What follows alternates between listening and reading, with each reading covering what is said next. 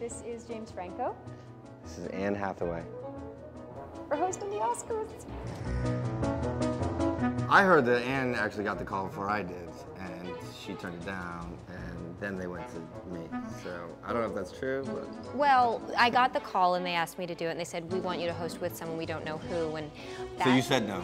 I did say no, and then I heard you said yes, and then I thought that is kind of crazy enough that it could work. Oh, I pulled her in. You pulled me in, James Franco. You have the power.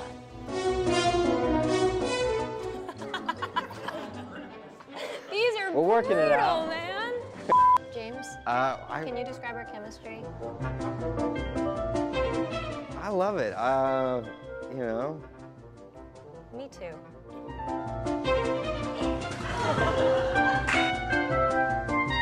We got crazy today. We took some photos. With statues. We held some Oscars. We held Oscars. It's heavy. Really heavy. It's really heavy. It's really heavy. It I feels don't know important, if it's happened though. in any movies, but you could do a great murder scene with that thing. That would be Probably an interesting happened. scene. Join the con. I think we got that. There's nothing like performing live, and